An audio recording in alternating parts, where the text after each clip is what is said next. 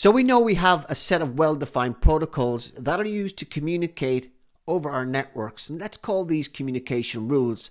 And you are probably familiar with the lower layer transport protocols such as TCP and UDP, and also the higher application layer protocols such as HTTP and FTP. So generally speaking, we interact directly with the application layer, and then we have networking and security devices working at the lower layers. So when host A wants to communicate with host B that you see on your screen, it will go through a series of layers of communication with devices working at each layer. So basic firewalling features includes blocking traffic designated as dangerous from either coming in or leaving a network.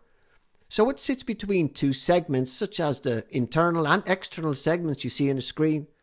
So it really is essential to monitor state and context of network communications between these different segments, as each segment will have different security levels. So the stateful inspection in a firewall occurs at layer 3 and layer 4 at the OSI model, and really is an advanced technology in firewall filtering. So to achieve this objective, the firewall maintains a state table of the internal structure within the firewall. So the firewall monitors and filters incoming and outgoing traffic based on previously defined security policies. So at a really basic level, the firewall essentially acts as a barrier between a private internal network and the public internet. So stateful firewalls inspect network packets tracking the state of connections using what is known about the protocols being used in the network connection. And this state of connection is stored so you can see a list of the connections in the state table. So let's just look at a quick example. So we have a TCP connection between a client and a server, which first starts with a three-way handshake to establish the connection. So one packet is sent from the client with a SYN flag set in the packet.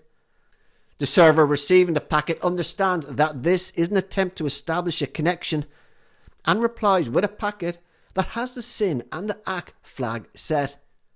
When a client receives this packet, it replies with an ACK to begin communication over the connection.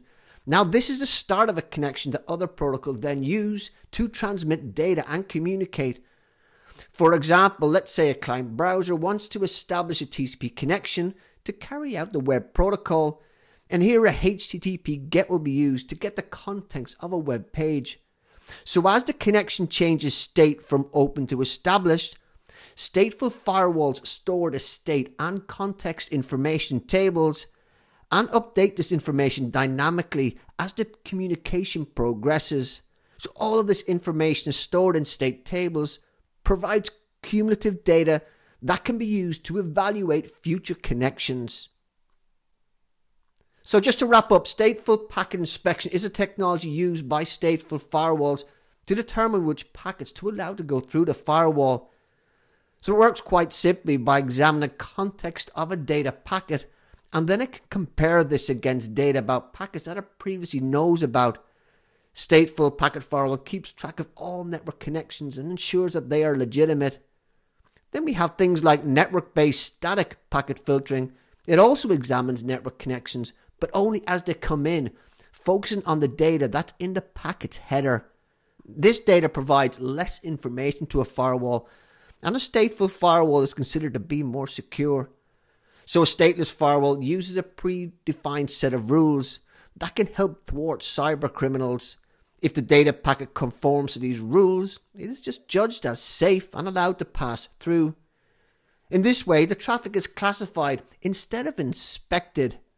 You could consider this to be less rigorous compared to what a stateful firewall does.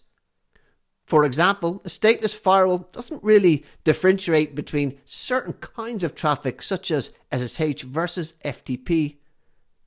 So a stateless firewall may simply classify these as safe and allow them to pass through, which can result in potential vulnerabilities.